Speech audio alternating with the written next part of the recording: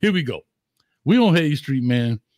So Deshaun Watson tears his Achilles heel, out for the season, as they're reporting right now, and gets booed by his own fan base. We already know what he went through, kind of what Jameis Winston was talking about, went through with the whole ordeal. I'll just say with the scandal. You go research yourself if you lost. But end up getting a huge deal to go to the to the Browns, excuse me. Huge. And wasn't playing that well. And so he gets booed. Now, here's my question, Street, before we get into the main topic here. Mm-hmm. Do fans go too far? You're gone too far, brethren. Do fans go too far? Mm-hmm.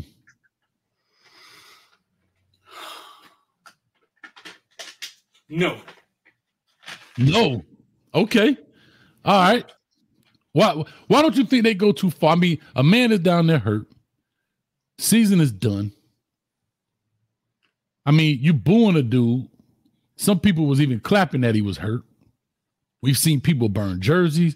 We've seen people have death threats for fans. We see fans getting in fights and stand. I don't understand how people get so emotionally invested into sport where it takes it to that level. We saw the young man from well, I don't know, young man, but the dude, you actually did a thing on him, a man from the Ravens punching cats, like, and you say no. I want to hear this one. Y'all want the truth? The whole truth and nothing but the truth. You can't handle the truth. LV, before you start, B. LV, ninjas get booed every day, B. 5 minutes right here, LV. I'm tired of it. You got 5 minutes in the corner. I'm done with you, LV. Shout out to LV, MVP, the producer in the building. Talk to that boy, you want the truth? You want the truth? You can't handle the truth. We're from a society, bro, that likes to watch train wrecks. Mm-hmm. We once gathered in coliseums to watch people die and cheered. AKA football field stadiums now. So if you want the truth, we're a society that likes to watch train wrecks. Mm-hmm. People go watch bullfighting, bull runs. And when you go watch bullfighting, they're not going in there to make sure we hope everybody beat the bull today. That's fair. That's fair. So in that arena, if we want to be honest, we're there to watch a train wreck. We're there to watch a wide receiver come across the middle and get his helmet taken off. Okay. So if that's what the energy is in that arena, I think Deshaun Watson understands it. You know what I'm saying? And I think that we as a society, we gotta be honest with ourselves, bro. We have to be. Look what we got down here in the background. A train wreck, a straight train wreck. Head-on collision. But to your point, Street, I agree with you 10,000%. But I think it's different when you boo your team. Like, yes, we want to see. Like, that's my only. That's what I'm saying. So yes, I clearly get what you're saying. We want to see somebody get decapitated. We want to see the quarterback get on his neck. But when your there's a dude that's saying, "I hope we lose all the rest of our games, so we can fire Manny Diaz." That's the fan. That's the fan that is the way out there. Manny every day says they hope they lose all their games so they could get Cam Ward and Daniel Jones could go. Scam. Hold up. The Dolphins talking about we're going to scam for Cam. I coined that phrase, by the way. Scam for Cam. You know how they say suck for luck? Scam for Cam. That's also a fan. That's also a fan. I get it, Street, but okay, here's my thing. And shout out to Mr. Prime. They think Deshaun Watson being hurt is the answer to them playing better. Now, do I agree with it? Now, I'm just being real with y'all. The truth, you can't handle the truth. Do I agree with it? No. I don't agree with it. Those are people that in that moment, they're about as emotional about the Browns as they are about their kids. Bro, somebody just threw a box, dog. Somebody just threw a box. I just saw, hey, they don't like our take. You know they're watching us live right there. They didn't like what we said, and somebody just threw a box out the window. Here's what I'm gonna say. Somebody go pick up that box, and I mean right now. And I ain't playing with you. Pick up that box, man. But anyway, I guess my point is this point where you got to have some moral. Shout out to Mr. Prime for what he said. Some humanity. Like, and how easily we forget when people get somebody, we happy for them. Oh, he's going to be the best. Man, every recruit we get going to be the next Devin Hester, the next Duke Johnson, the next this. And when they don't do it right now, unfortunately, man, for my king, dog, why are they throwing stuff on our block, bro? They literally just throwing trash, bro. But anyway, you see that? It's just throwing trash out here, bro. But anyway, I guess my whole point is these people are human beings at the end of the day. Yeah, they make a bunch of money for what they do, so forth and so on. But we're talking about a violent sport. Nobody cares that these people are human. But here's my question. That's why I told people the next time y'all call a player trash, I'm going to come to your daughter piano recital and boo her ass. I'm going to show you what it feels like. When she up there, Daddy, watch this. Who taught this?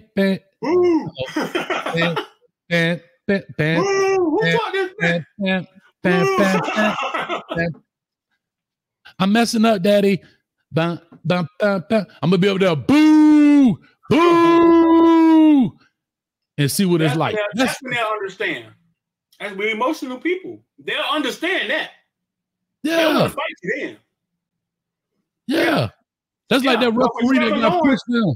I'm sorry, go ahead. Lawrence is running all over Miami, right?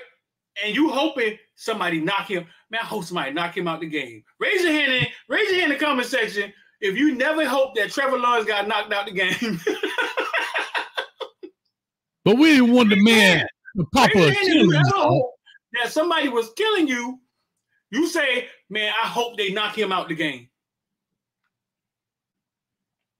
I can agree with that, but I don't think you don't care how it happened. You just want him out. His hand can fall off. His hand can fall off. You'll be like, boy, I hope they fix that. But okay, shout out to Don Royal in the building. They didn't boo Big Ben when he was a real pervert. I'm not sure what he's saying there, but we don't boo the unthinkable. We don't boo. Like when Ben Roethlisberger comes back out there, we don't boo Brett Favre for stealing money. No. We don't boo. We boo people because they don't play right. Right. Like the things, it's just amazing the human mind and the things that we, I guess, are willing to fight for is crazy. Like this dude you said from the Ravens. Walking around trying to knock people out with a Lamar Jackson jersey on, and Lamar don't even know who this dude is. But I'm that invested. But we don't boo the politicians right here in Philadelphia. They got these people out here starving and hungry. Look, told you.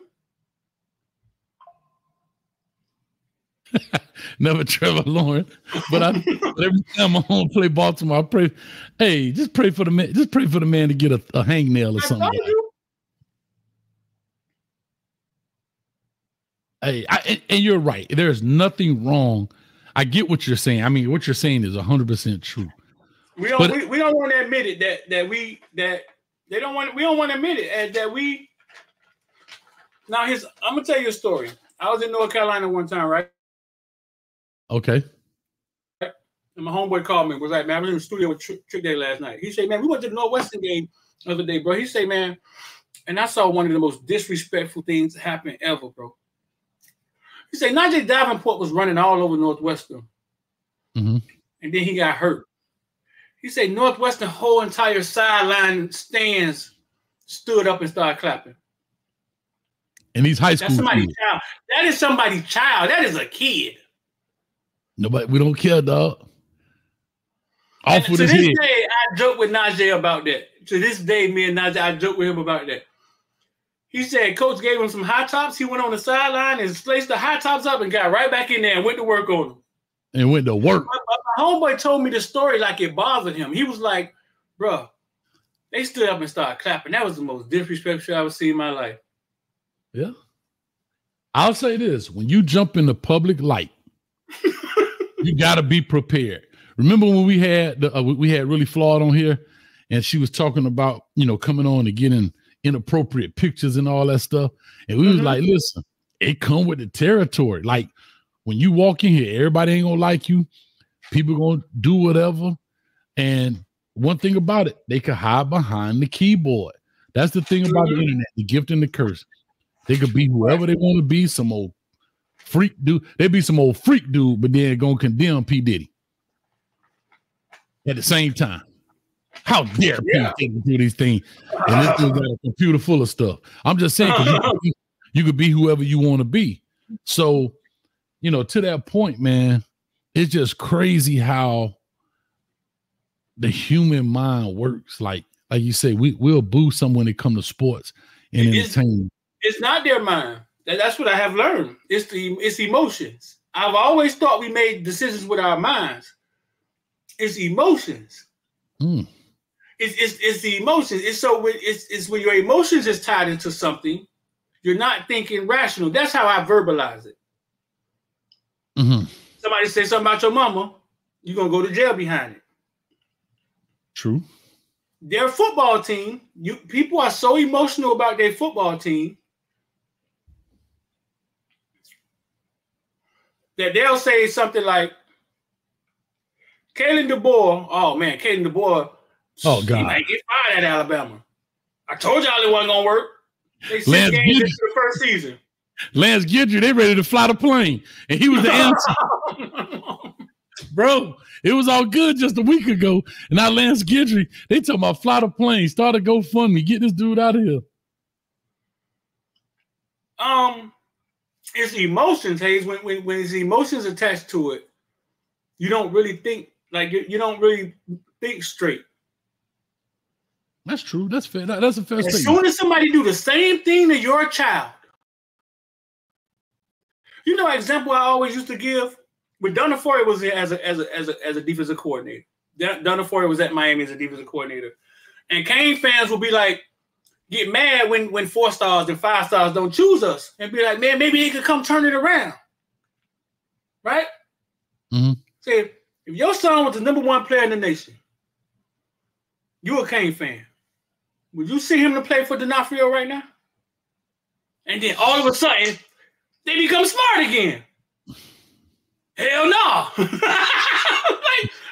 that? Like, what was that? So you want somebody else's kid to suffer? It's emotion. It's emotion. It's emotions.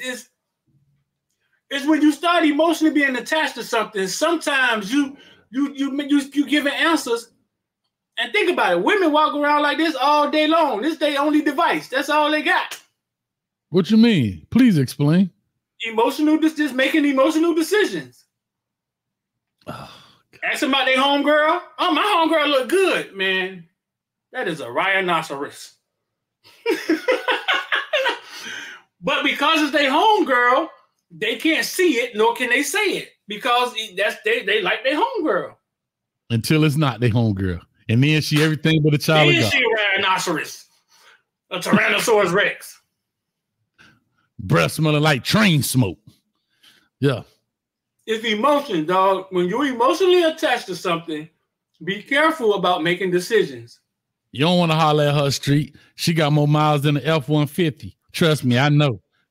When it's a homegirl, it ain't that bad. She used to be like that. She ain't that bad. Hey, that was a long time ago. Gave her life to Christ. Stop. And listen, and I'm not saying, I'm not, listen. we all are susceptible to it, Hayes. Of course. We all sometimes get caught up in it if you're not paying attention. I guess my question is, okay, I can understand the emotional tie to personal things in regards to family, friends, but to sports, dog, where you see these people be crashing out, they ripping the TV off the wall, they punching the wall, they drowning the goldfish. Like, bruh, it's like, how are y'all crashing out? Now, I ain't gonna lie to you. You want to see me crash out? You want to see me crash out? Straight crash dummy. Guess what's going to have to happen with Miami? Guess what? You already know what it is, dog. Can't want to get hurt. No. We lose to one particular team. Florida State. No. We better not lose to Duke. Oh, I'm getting fired up. If we lose to Duke, I'm going to lose my ish. And really, it's not even about this. See, y'all, I thank y'all. I know y'all been following. Look, shout out to NASA, Duke. Man, see, these are real folks in the building, man. My thing is, bro, but I ain't gonna crash out that bad. Now, if you don't see me on the after, go check the docket on Monday, dog. I might be up for arraignment. But I mean, I get it. I just think it's all bad, bro. It's all bad when I think a lot of people forget these people are people, and all they see is these numbers, and that's basically what you are. Employee number 8, employee number 15, employee number 36, whatever your number is. And that's I don't think it's personal. Like, okay, Patrick Day, Duke Johnson at Florida. Dog, you was hoping that Duke got hurt at Florida State, and he did get hurt. Remember, he had 100 yards in the first half, and then he got hurt. Yeah. You were hoping my dog get hurt, Patrick. No, I think he was probably talking about how people was cheering maybe at when Duke was at the Florida State game that year, meaning he was probably saying people were praying for his downfall because he was balling. So they were like, oh no, he got it. Maybe that's what Patrick is saying. I think that's what he may be saying. I think that's what he's saying. I'm going to give you an example, and we can get into the show. You know people talk trash about kids in college football and stuff, right? I threw an ashtray and busted the TV screen. Them Huskies project. You already knew that was back in the day. That man said the ashtray. I ain't seen an ashtray in 30 years. So you know that's back. It probably one of them big glass ones too. Huh? Everybody had the middle of the coffee table. But go ahead. I forgot what I was going to say. You said calling kids trash back and so forth. Okay, so college fans call college kids trash, and sometimes you be like, man, you're a kid. A kicker miss a kick and they yelling at them and shit, right? You know what I'm saying? But as soon as that fan meet the kid, oh man, I bumped into Blase at the grocery store with the homeboy. They such nice kids, man. Man, you know what? I ain't gonna, dog. They suck. I say, and I be like, bro, what did you think they were? What do you thought they were? Tesla robots or something? Mm-hmm. Yeah. Oh man, I ain't gonna talk about them no more. No, man, now they feel bad because, bro, they're kids. Like, as soon as they miss the next kick, man, get that trash coming out here. As soon as they meet them, dog, they realize that they're kids, and your grown ass is up here talking about you trash as you walk through the goddamn tunnel. Yeah. I mean, street, there's nothing, I don't think it's gonna ever stop. It is what it is. You know what I'm saying? And I get it, man.